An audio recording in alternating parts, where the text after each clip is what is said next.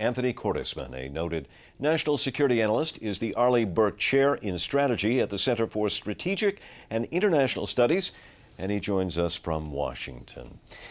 Anthony, describe to us the difficulties that Israelis would face in launching an airstrike against Iran.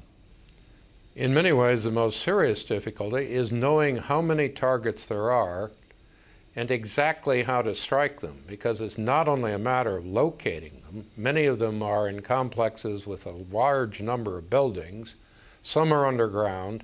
You don't know exactly where the critical facility or critical equipment is, even if you know that this may be an active site. But beyond that, Israel does not have bombers. It doesn't have stealth aircraft like the United States. It doesn't have long-range cruise missiles. It has to use fighters, and its fighters are very, very capable. But they need multiple refueling to get to the targets in Iran from Israel, and they have to fly very demanding profiles to get through Arab territory with a minimum risk of being intercepted by fighters or missiles. They have to fly beyond their normal range and come back having penetrated Iranian air defenses. So can Israel do this with a limited number of strikes? Yes. Can it do it in the numbers required? Probably not. Well, if Israel does attack Iran, what is the likely outcome? Could the Israelis permanently cripple Iran's nuclear program? Not at this point. It's not even clear we could, unless we kept restriking again and again every time we saw a new indicator. Iran is simply too developed. It has all the components it needs to produce nuclear weapons. It has many nuclear facilities. It has been able to create a centrifuge production capability, which means, as we saw just last week, it can create new small facilities and hide them, put the centrifuges there rather than a central facility.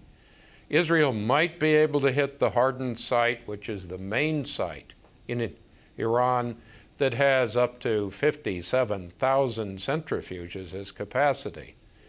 But it could not be certain that it would ever hit anything like the ability to produce more centrifuges or find all of the facilities they're hidden in. Some recent reports indicate that the Israelis may be pushing back their deadlines for military action. Is that your assessment as well? I don't think Israel has ever set deadlines. It has constantly talked about this risk, and for very real reasons. One nuclear weapon could do devastating damage to a small state like Israel. But much of this is political. It is intended to send a signal to Iran that if it does not comply with the United Nations, if it does not negotiate and reduce the profile of its activities, Israel might strike, that it will be a constant threat. So we need to be very careful not to assume that just because Israel's leaders keep warning Iran, that means they're ready to go to war.